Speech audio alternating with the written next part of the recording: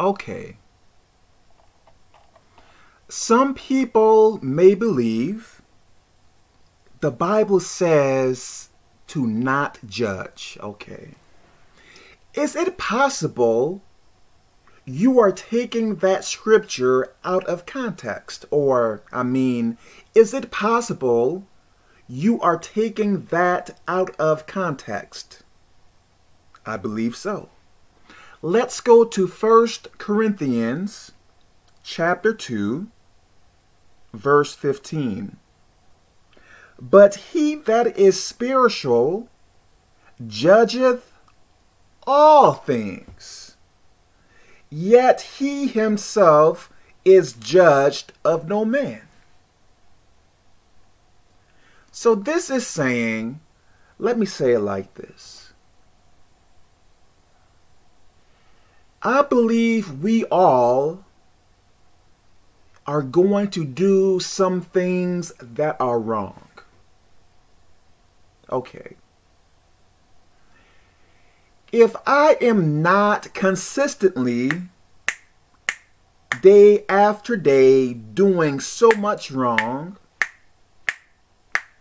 if I am trying to stay obedient to God, I have the right to correct someone that is doing wrong. But he that is spiritual judgeth all things. All things. Why? Because I am living or trying to live by God's rules. Okay. If I am struggling with pornography, if I am struggling with pride, anger, and I cuss and beat on people, I have no right to correct anyone. I should be focused upon myself. Okay, if I am not consistently doing what is wrong, I have the right to correct. I like how it is written in the Amplified Bible.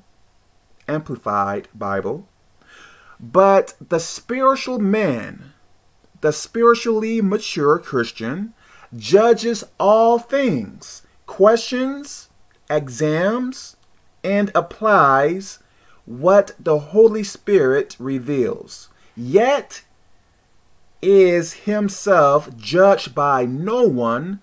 The unbeliever cannot judge and understand the believer's spiritual nature. So if I am doing right, yes, I may make mistakes and stuff like that, but if I am not consistently doing what is wrong, I have the right to correct you. You can't say, you can't judge me. The Bible says you can't judge me. Only God can judge me. Okay, what do you believe I am judging you with? If I am judging you with the Bible, isn't it the same as God judging you? If the Bible says homosexuality is wrong, stealing is wrong, abortion is wrong, if the Bible is telling us those things, maybe not in the actual word, but in another way, I guess I can say, if that is the case, and if I am judging you based upon the Bible, isn't it the same thing as God judging you? Let me stop here. God bless you.